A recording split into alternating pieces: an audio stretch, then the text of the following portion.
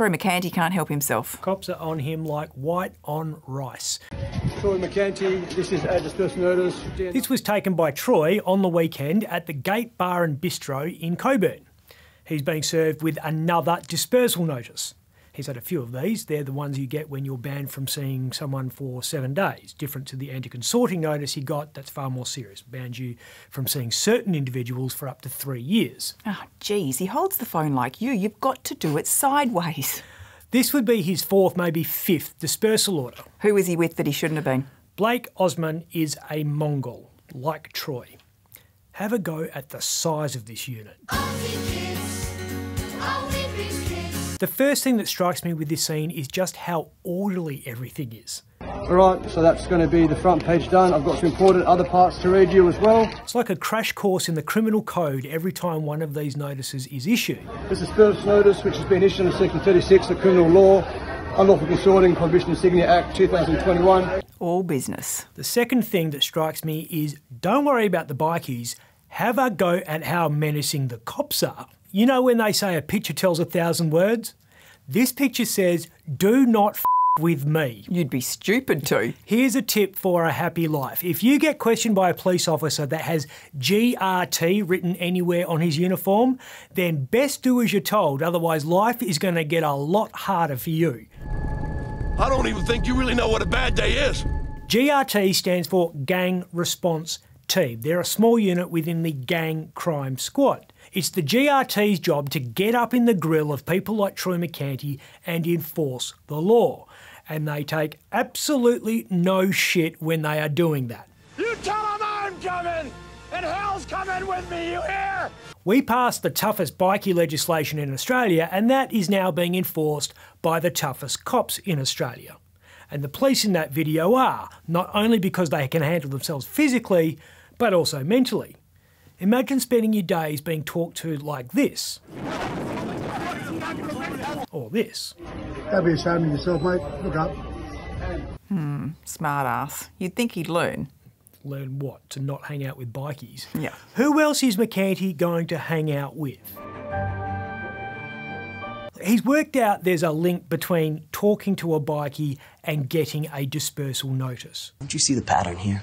But I reckon he's willing to take that risk at the moment. He doesn't have much of a chance to make non-bikie friends. Imagine Troy Mercanti walking into the local men's shed. I killed my pencil. Broke? You broke your pencil? I broke him. Look, he's not going to get much sympathy. Yeah, I get it. Most people agree with you as well. And I get why. You can argue he's forfeited his right to be part of civil society. But the intent of the Criminal Law, Unlawful Consorting and Prohibited Insignia Act 2021 Wow. is to prevent harm to members of the public and stop them feeling intimidated. Now, the part of the law that stops bikies wearing colours is an important part of that. Having a pack of gypsy jokers together is an intimidating presence when they're all patched up. Although those guys could be wearing clown suits and they're still going to be intimidating. But if we're talking about a couple of guys who aren't wearing colours and aren't showing gang tats, and these blokes weren't when they were at the gate, are they being intimidating? Is there the potential to cause public harm if they're having what appears to be a skinny flat white with a Jim Beam chaser? So you reckon these guys aren't intimidating? This guy? Of course he is. But being a massive unit can't be the test, surely.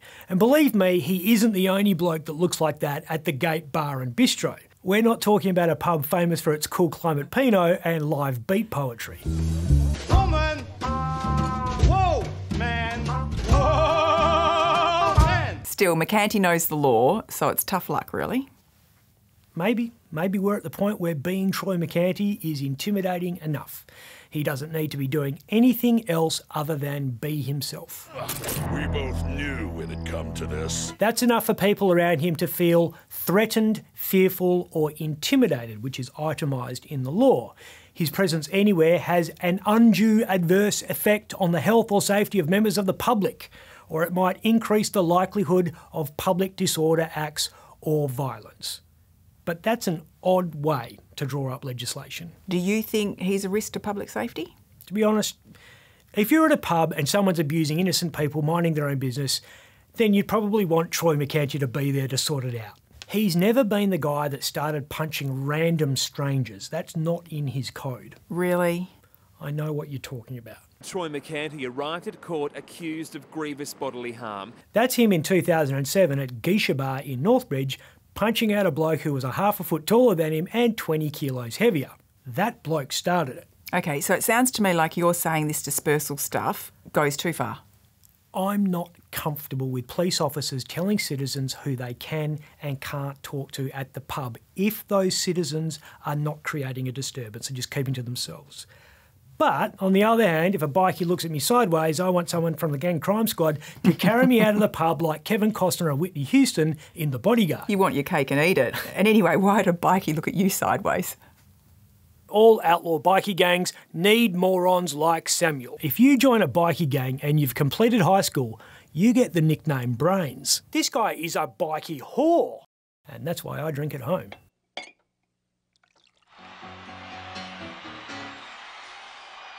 I'm Ben Harvey. For more Up Late, click the subscribe button below.